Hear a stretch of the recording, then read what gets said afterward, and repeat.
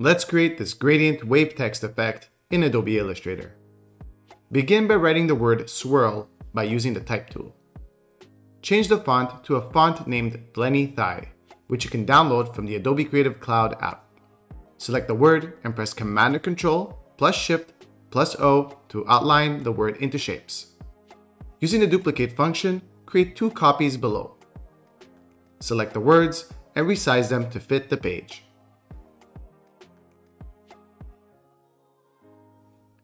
Let's select them once more and head to the Object menu and select Make Compound Path.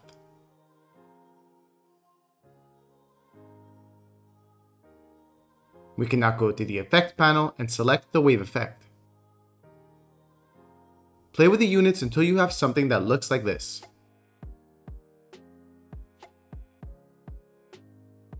Now let's confirm the new shapes by going to the Object menu and selecting Expand Appearance.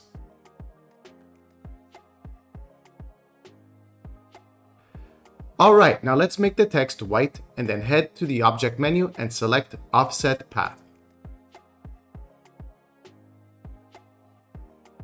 Play with the units until you get something similar to mine.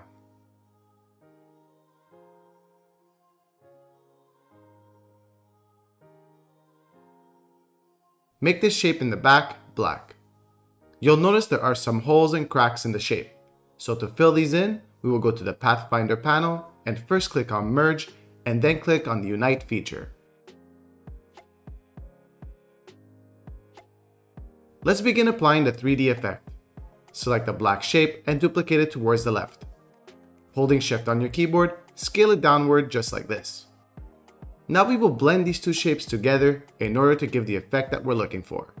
Select them both and go to the Object menu once more and select Blend Options.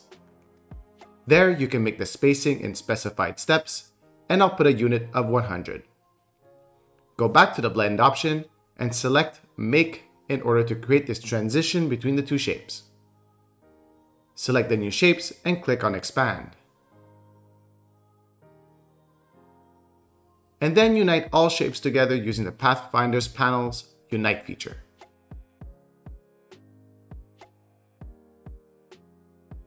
Alright, so now let's add a cool gradient to the white text. Select the text and click on the Linear Gradient option. There, we will add our 3 colors starting with orange, pink, and then we'll put yellow right down the middle. If you'd like to get the DOM Designs official color palette and gradients, then check out my Etsy link in the description.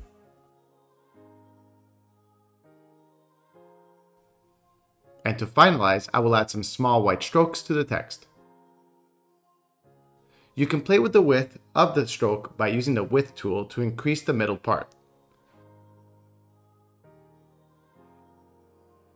I'll speed this up until the end of the video. If you're enjoying this video, then please drop a like as it will greatly help the channel grow and reach more audiences.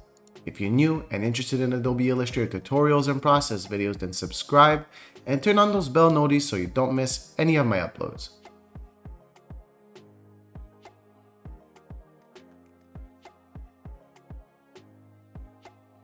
And there you have it, how to create a wave 3D text effect in Adobe Illustrator.